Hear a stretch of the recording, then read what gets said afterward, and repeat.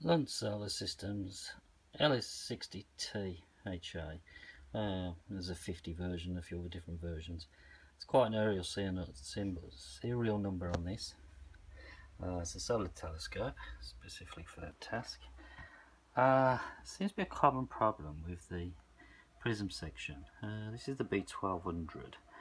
I should have really took a picture before, but the fault seems to be with the filter.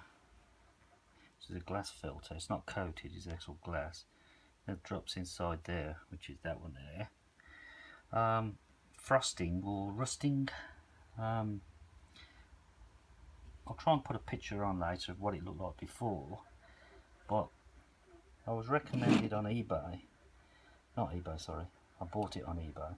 It's recommended with a Google search to buy this product to clean it, and it was particularly bad. It got to the point where I couldn't even see through the glass or focus.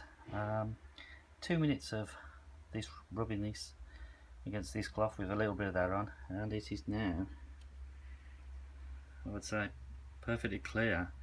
If I can get the picture to come up from previously, it was totally frosted over. It does seem to be a common problem with the very early ones. I've contacted Lunt about it. They don't seem interested. Even being in the UK, I offered to cover the postage for a replacement and that, and still they don't seem interested, so I've just gone ahead and done it myself. Simple enough to gain access.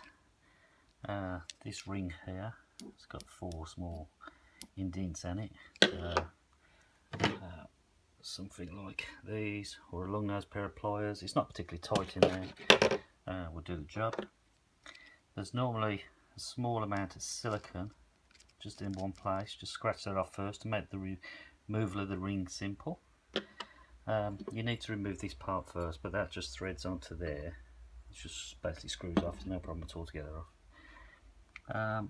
And then obviously the lens will then just drop out this way.